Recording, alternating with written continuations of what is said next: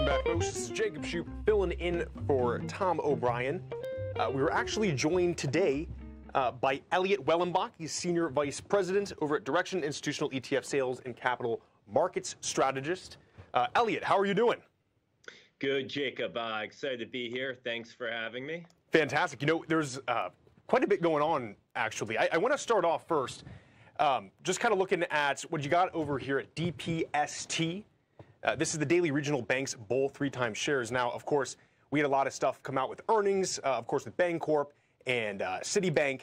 I'm just curious if you can give us a little insight in, this is the 3x leveraged Bull ETF.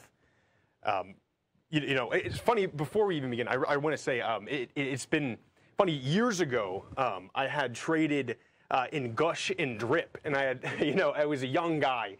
And, trying to learn and get my footing in it. And I really found that using these were just, it really changed kind of my strategies, which I thought was really impressive. So. Yeah, no, definitely. Yeah. Yes. Most of our products are leverage and inverse, short-term tactical trading tools. Very powerful, very important to monitor. But yeah, no, as you mentioned, regional banks, the financials, kind of kick off Q1 earnings. They did last week. Really Q1 earnings season has continued this week. The regional banks, about 40% of that basket is reporting this week. And as you mentioned, DPST is our triple leveraged ETF off of the regional bank select sector. We've seen kind of, mixed earnings coming out of the regional banks.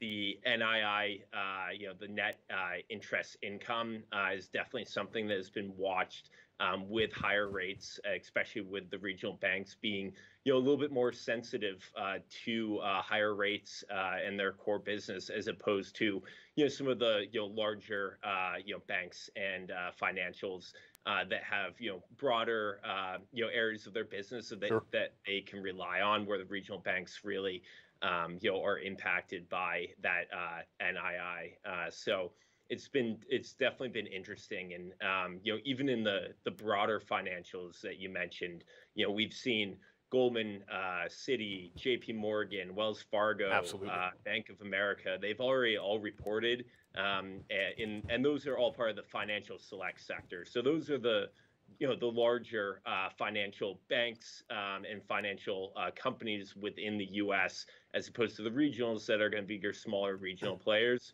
But that basket as well, we have a triple leveraged ETF off of that, the financial select sector, FAS, and a triple inverse as well, FAZ. Yeah. And that basket's already reported as well, 40% so far. Starting off Friday of last week and then through this week. And we've even seen the higher rate environment impacting, their net interest income, even when they have, businesses that, can help support, their broader business when, instead of just, looking at, loans and, also just, that interest that they have to pay back to people holding money with them. Yeah, and taking a look, too, at the financial bull and bear. Again, that's FAS and FAZ. But you can see here, too, obviously, the top 10 holdings. You got Berkshire, JP Morgan, Visa, MasterCard, and Bank, and so on. And then you have these index sector weightings as well. And this will, this is the case for all the leverage shares, leverage ETFs that Direction provides as well.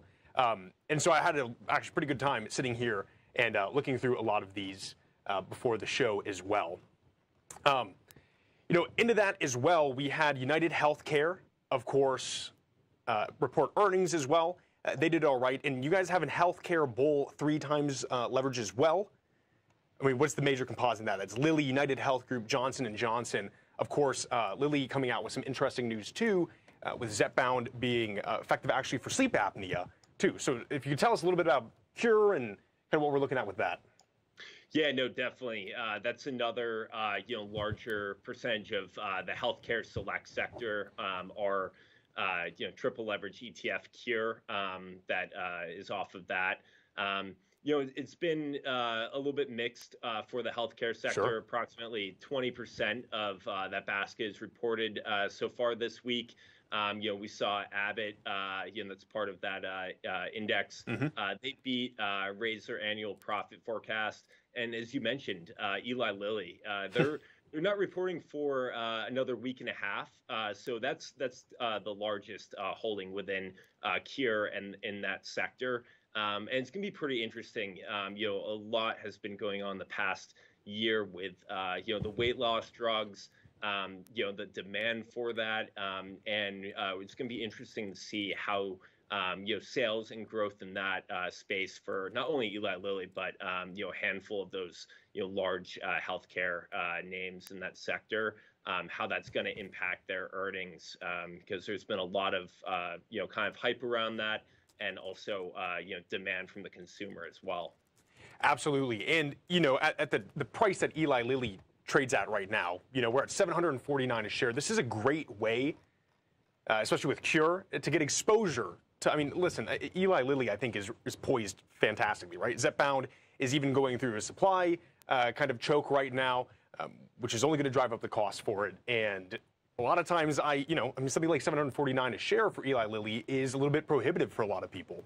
And so to get exposure to that stock and something like this, I think is fantastic as well. That's what I find so neat with a lot of these leveraged ETFs. Yep.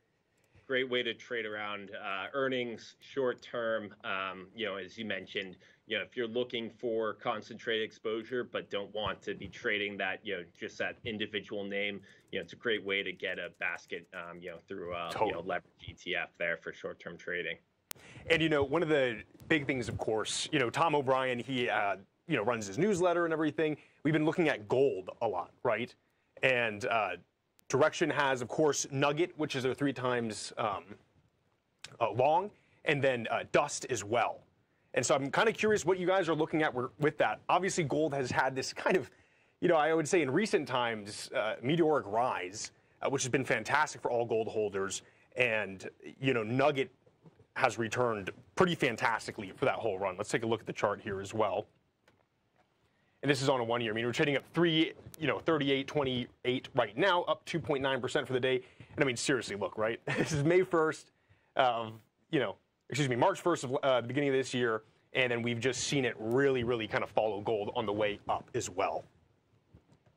Yeah, no, definitely.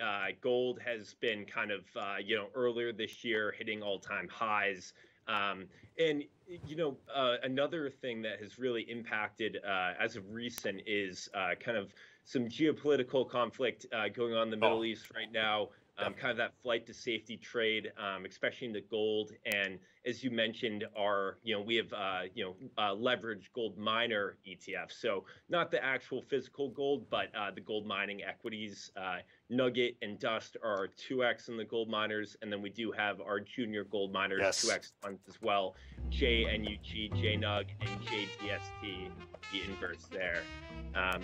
So no, definitely, we've seen gold or the gold miners lag gold just a little bit. Definitely, but with the spot price going up, usually they follow really closely behind. So, Eliott, thank you so much for joining us. This has been fantastic, and we're looking forward to hearing from you soon. Yeah, Jacob, thank you for having me. Fantastic. Take care now, folks. Stay tuned. We'll be right back.